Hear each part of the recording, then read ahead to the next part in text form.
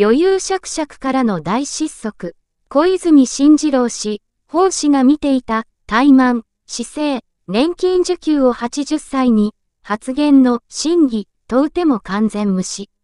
9月25日、自民党総裁選9月27日投開票に立候補している小泉進次郎元環境大臣は、選挙終盤戦で、麻生太郎副総裁や世耕弘成前参院幹事長、自民党を離党ら、党の刺激らに相次いで面会。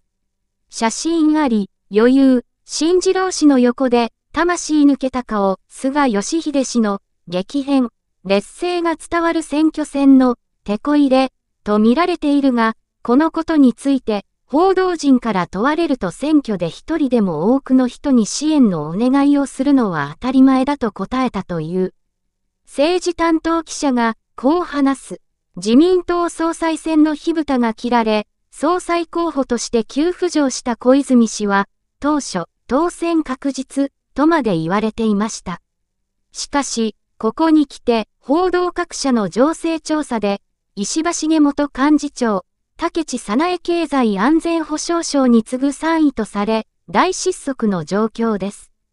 小泉氏を推す菅義偉前首相の尻にも火がついたようで、あちらこちらに電話をかけては、陣営総出でなりふり構わず、最後のお願いをしているありさまです。まだ、小泉氏の優勢が伝えられていた9月12日の総裁選告示日、本氏は小泉氏の事務所に電話で取材したい旨を伝えた後、一通の取材メールを送っていた。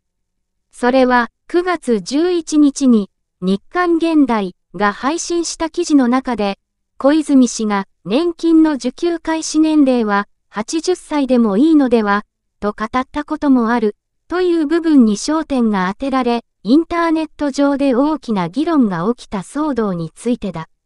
X 上では80歳からの年金支給なんてふざけるな。といった批判が相次いだものの、明確に小泉氏が受給年齢を80歳にと発言した内容が確認できなかったため、本氏は事務所に見解を求めたのだ。しかし、小泉氏や事務所からの返答は一切なかった。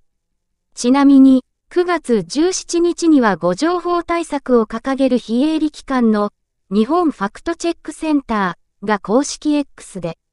自民党総裁選に立候補している小泉氏が、年金受給は80歳からと主張しているような言説が拡散しています。実際には現在60歳から75歳まで繰り上げ繰り下げできる受給開始年齢の選択の幅を80歳まで広げようという発言です。と発信、小泉氏の発言をめぐるネット拡散された情報について不正確と結論付けていました。前出政治担当記者。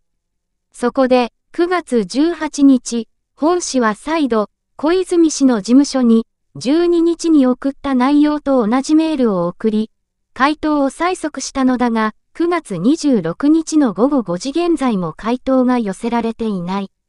今回の総裁選で、小泉氏は公設第一秘書の女性を中心に選挙戦略をとっていました。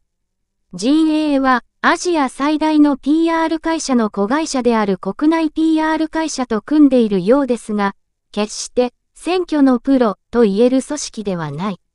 そのため、小泉陣営の広報、アピールは、前々から不安視されていたんです。決戦の日を迎える前に、慌てぶりばかり聞こえてくる小泉氏。本氏に見せた、怠慢な姿勢も原因の一つだろう。ここまで、うさぎと亀、さながらの失敗をするとは